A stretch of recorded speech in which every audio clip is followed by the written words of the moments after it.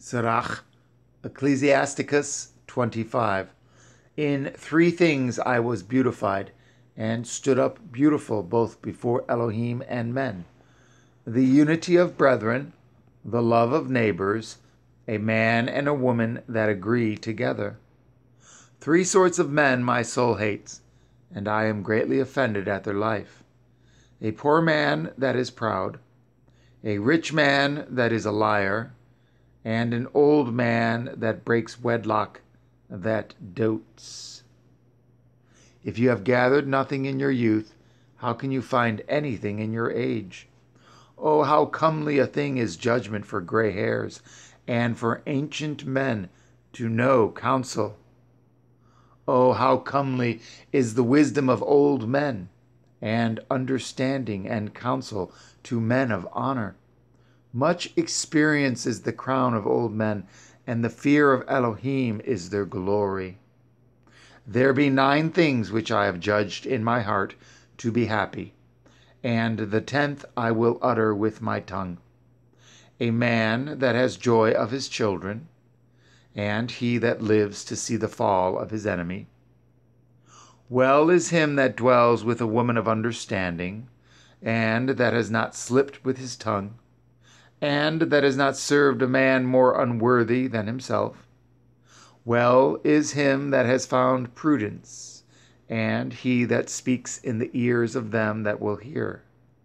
Oh, how great is he that finds wisdom, yet is there none above him that fears Yahweh. But the love of Yahweh passes all things for illumination. He that holds it, whereto shall he be likened? The fear of Yahweh is the beginning of his love, and belief is the beginning of cleaving unto him. Give me any plague but the plague of the heart, and any wickedness but the wickedness of a woman, and any affliction but the affliction from them that hate me, and any revenge but the revenge of enemies. There is no head above the head of a serpent, and there is no wrath above the wrath of an enemy.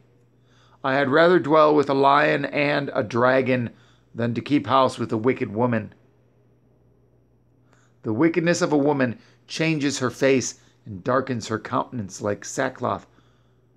Her man shall sit among his neighbors, and when he hears it, shall sigh bitterly.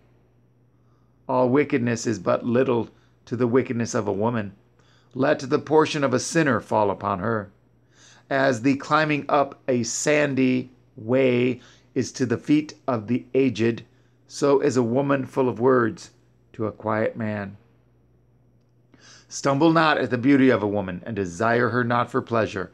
A woman, if she maintain her man, is full of anger, impudence, and much reproach. A wicked woman abates the courage, makes a heavy countenance, and a wounded heart. A woman that will not comfort her man in distress makes weak hands and feeble knees.